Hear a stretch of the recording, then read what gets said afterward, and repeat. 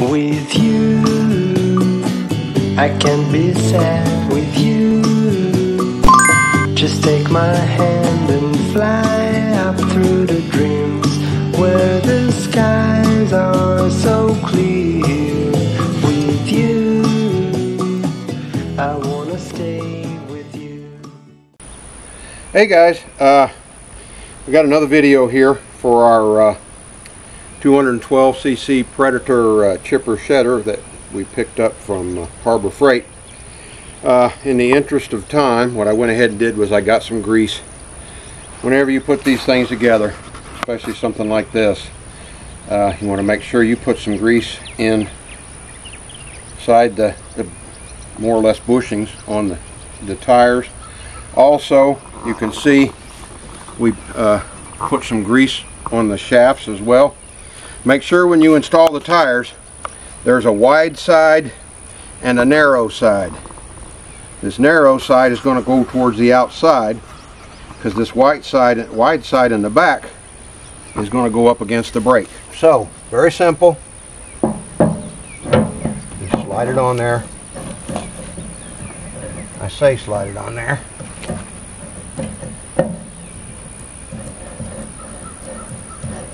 There it goes. It's taking a while. There it goes. Alright, see? It just slides right on there. Alright?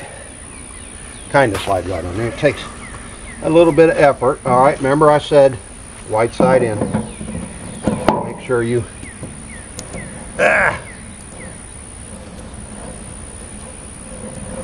They're pretty tight. I don't know, maybe with the paint, whatever. Just make sure that the shaft is actually sticking out. Alright?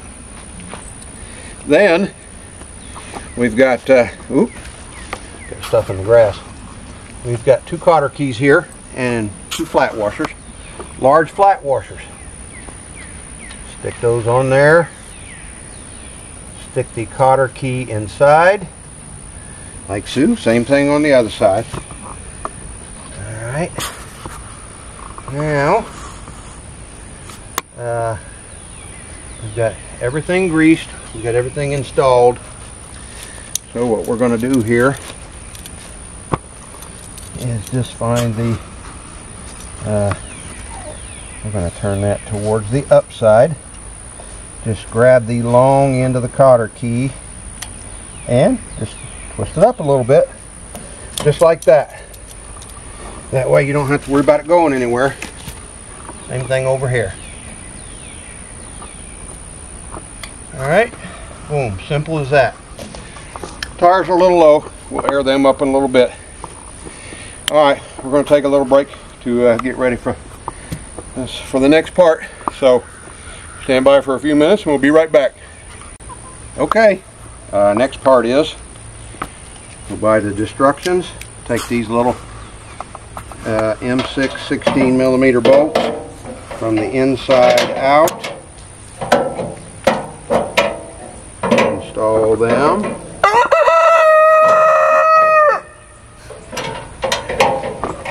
There we go.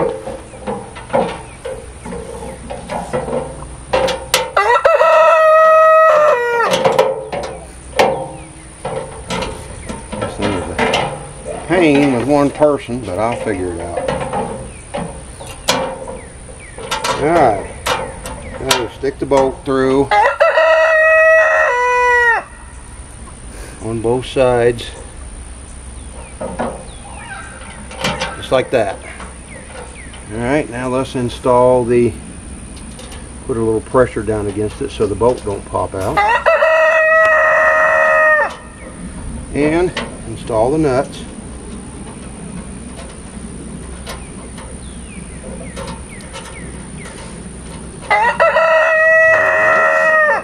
Alright, there's one set. Same thing. It's a little hard to reach in here inside the hopper, but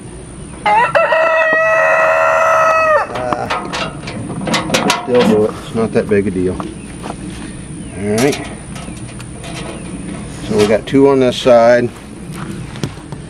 So you don't see all of it, but you get the gist. In between the rooster squawking, Alright, so there you go. Just install those on there. Take our little nifty difty all 16ths here. Or for you guys overseas, all millimeters. Just tighten these bad boys down. They got nylocks on the nuts, so you don't have to worry about them coming loose. Just snug them up good.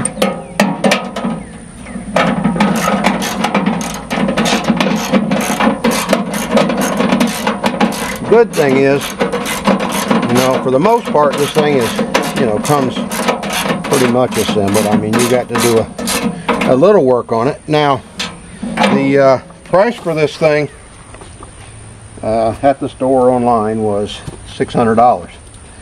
So we put it on our wish list in Harbor Freight, and they send us a $100 off coupon. So if you really want something, put it in your wish list, and you know, when it comes sale time, they'll, you know, give you a coupon for so much of a percentage off. Or in this case, we got $100 off, so it only cost $500. All right. Now we got that much. We got the wheels and the handle. We're going to take a break, read some more instructions, and move on to the next part. See you in a few. Okay guys, we're back. A little more studying and thunking. So we've got our stand for this thing. So just brace it up against the box. Take your large bolt, stick that in, and you take your shock absorbers and a washer and stick them in. Then you're going to take a flat, a lock, and a nylock, which I don't really know why they're doing that, and put them on the top.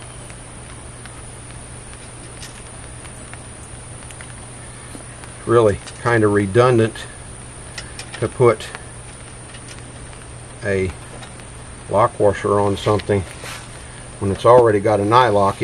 Any of you folks that are mechanically inclined, you know that's kind of silly, kind of redundant, but what in the world? These all the same length? Oh, well, they would be if I would put all the parts in there. Alright. Okay, get in there. Well, that's kind of weird. That was actually a little shorter. Alright, we're going to take another break. I missed something. Okay, we're back. Just double checking. Your piece down here is built up a little bit, and that's why it's a little longer on one side in the back than it is in the front. So, oops. I dropped that one. Alright, put a little pressure on it. Put a flat, a lock, and a nylock on here.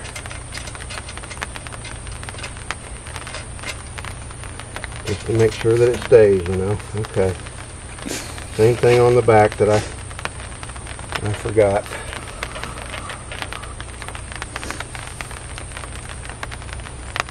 Flat, lock, and nylock, and then just get it threaded in there to get it started somehow. Sometimes they just don't want to cooperate. Alright, we got one more. So remember,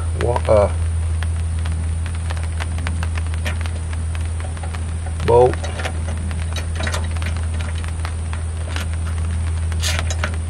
and your bushing and your flat, and on top, flat, lock,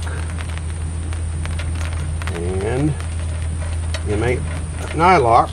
Now let's get my stuff here and see how much trouble this thing's going to be to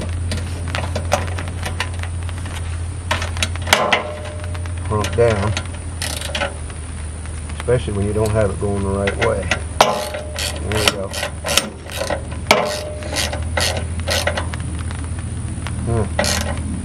You don't want to crank down on these too much, otherwise you're going to push your bushings.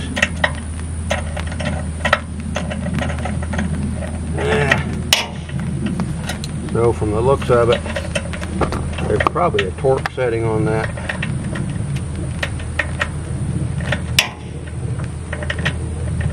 Basically what I would suggest is just make sure that your threads are through the nylock and that you got just a little bit of pressure on it. Alright, you don't want to smash your nylock too much, otherwise you're defeating the purpose of the, what in the world?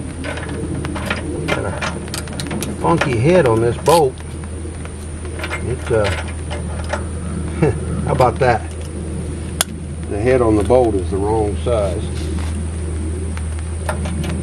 Alright.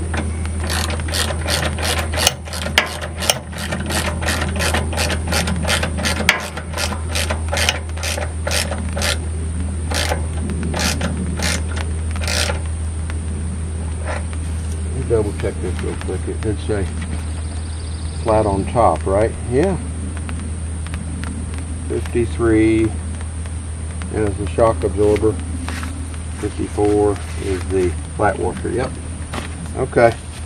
How about that? I've got one bolt here who has a funky size head on it.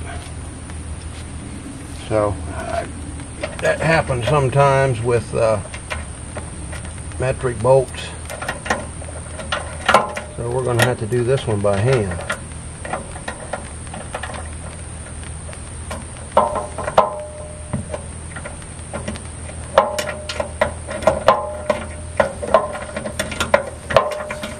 Well, these like that sometimes, huh?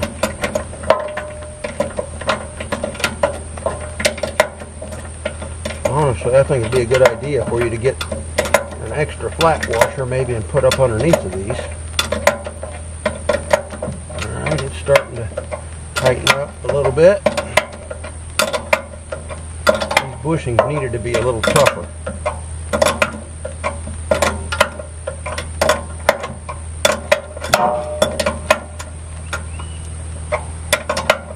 Alright. Alright guys, other than a few little difficulties, that's pretty much it for the assembly of this thing. As you can see, like I said, most of it's already assembled. Now what we're going to have to do is double check and make sure we got oil in it and everything.